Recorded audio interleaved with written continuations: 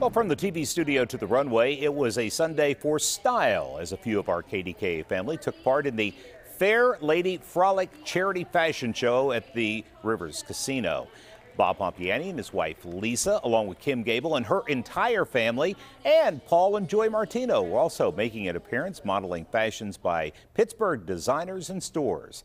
The Italian Sons and Daughters of America host the annual fundraiser to support several missions throughout the year. Money raised today will help send 600 children with special needs to Kennywood for a day.